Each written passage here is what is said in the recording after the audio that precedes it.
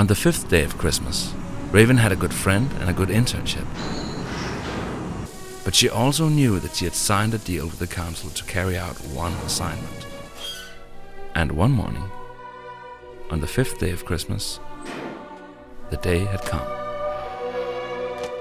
Do not touch the magic earth in the pot. Just bring it safely to the airport in North Tuflavik and the Nisses there will handle the rest, said the letter, but she couldn't help herself. Magic earth was used by Nisses in geographic areas where it would be otherwise impossible to grow anything.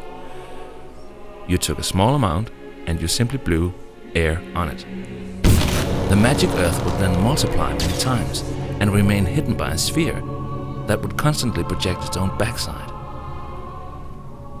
With a whole pot of this, you'd have enough magic earth to cover a small country.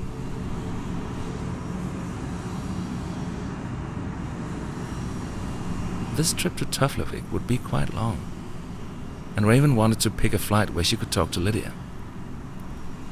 When things quieted down during the night, it was okay to hang out with the cabin crew. Miss Hallen kept an eye on Lydia. She wasn't crazy about all the extra services, but Miss Hallen wasn't crazy about a lot of things.